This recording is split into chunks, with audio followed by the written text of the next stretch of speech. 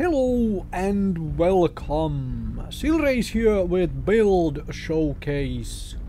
Build on your screen right there. Pause the video if you wish to copy the exact main components, also listed in the description below. Jagermech S variant.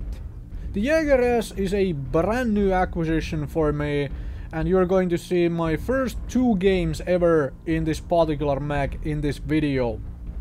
As such, no pilot skills at all in the first game, and also no modules were in use, so if you have the pilot skills, basics, elites, even the master, as well as the modules to go with this build, you're obviously going to see performance increase from this particular build.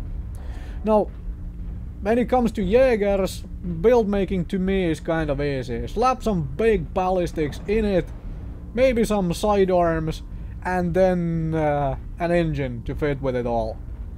And that's what I have done here. I wanted to try out this Jaeger with AC20s, and I did it on a Jaeger S.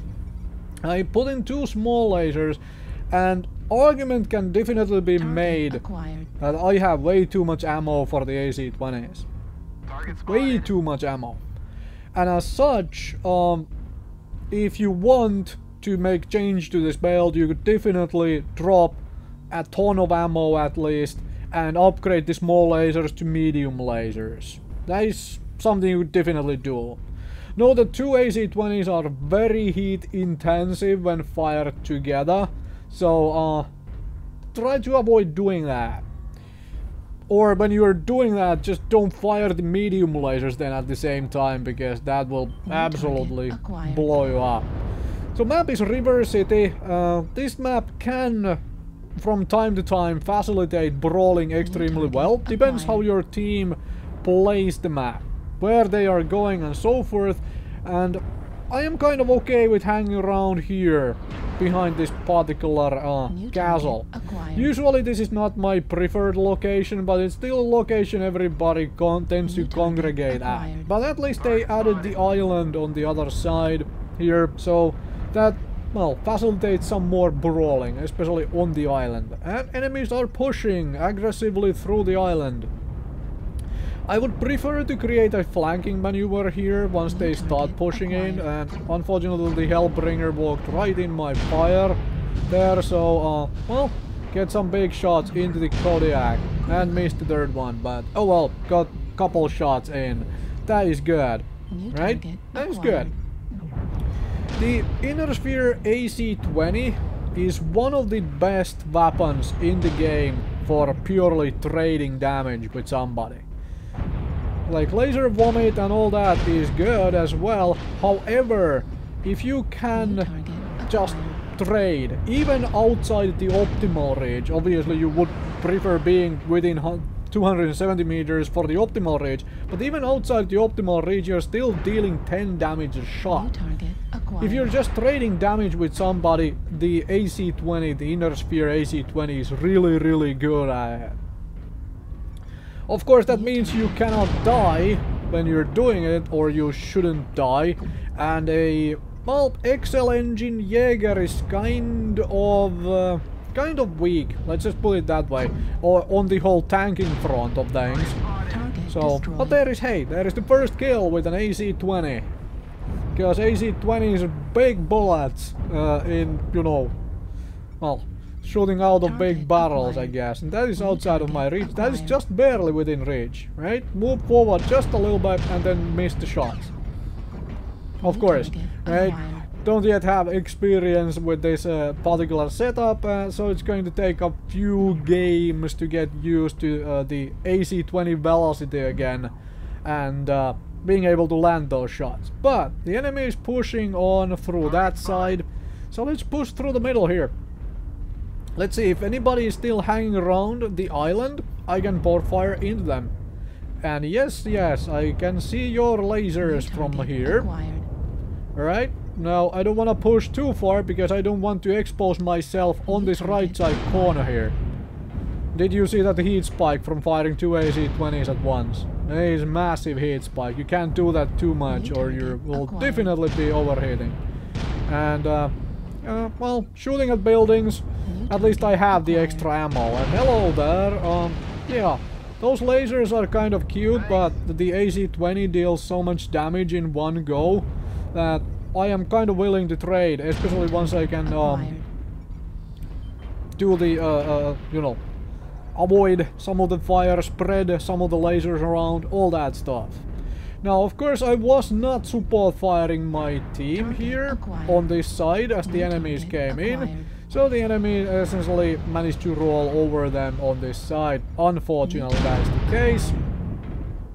And here we go. I am getting shot at by everybody and their little brother too. And also, just to mention, I do not need this thing. It's like, yeah, it's cute. I used it there to avoid shooting a friendly in the back.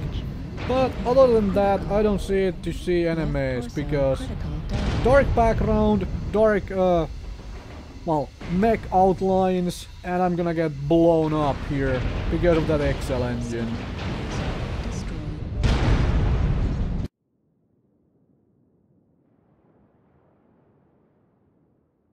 Moving on from City of Rivers to Canyon Network. And yes, that overheat there at the end of the game basically cost me my life. And I do believe I had one pilot skill for this one.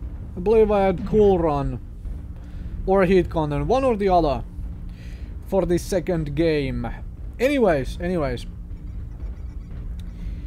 The Jaeger S so far seemed kind of funky, kind of amusing to play. Not necessarily all that efficient or effective, unless you can get yourself in a situation where you can just do drive-by shooting. You have maybe weakened enemies and so forth, who you can go and just dual AC20 to death in one go.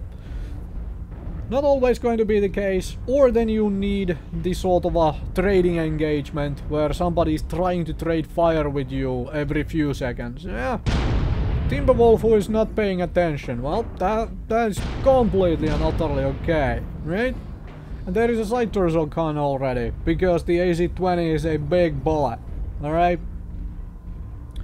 That is the sort of stuff I want. Distracted by something else, trying to run away, and then you well, gifted an AC20 shell. Preferably don't miss all those shots though. Would have been much better, right? Anyway, it's essentially a Timberwolf who is gone at the beginning of the game. So like, there's about 2 minutes played and a Timber is gone. That is not all that awesome, right? Anyways, somebody's shooting at me, that's okay. I'm just gonna poke around here, see who I can see and who can put fire into, and you are distracted by somebody. That means you are my next target. Hello, Kodiak. That was a lot of AC20 shells you just ate there, so that's quite a bit of armor which has been stripped off. Can we get another one? Oh, well, for the same target as well. That's okay too. That's fine too. A little bit too many people there right now, and a little bit too much fire from the Kodiak 3. Let's go drop down here and hide for a second. Also, cool off a little bit, so you can put more AC20 shells downrange. Now I have a friendly Jaeger here, and he's shooting at somebody, or expecting somebody to poke out and shoot. So here we go. And just as I was expecting somebody else to come around the other corner, I was turning for it.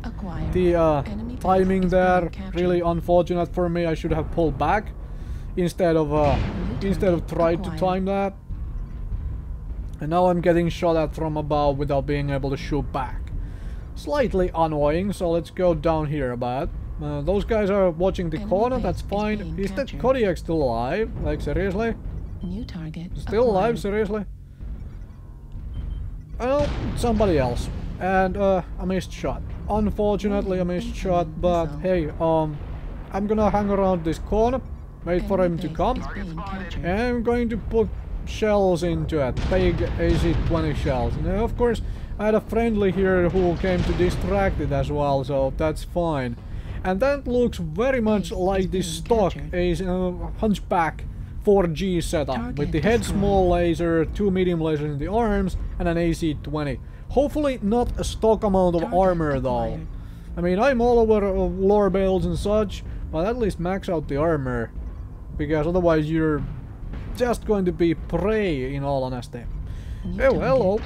Would you like some AC20 shells, Mr. Flame, Mr. Dragon? No, okay.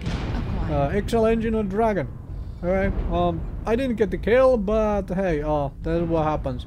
It's a Marauder who, well, is not running an XL engine, because 2 LB10Xs. You can't fit 2 LB10Xs with an XL engine on that particular Marauder variant. Something nice thing to know in things like that, but these things, catapults, okay. Let's not shoot at the catapult, let's shoot at the Kodiak. That is much more scary. Big things to be put big shells into. Of course, poke from around top here, another angle, don't keep, you know, poking from the same exact location over and over.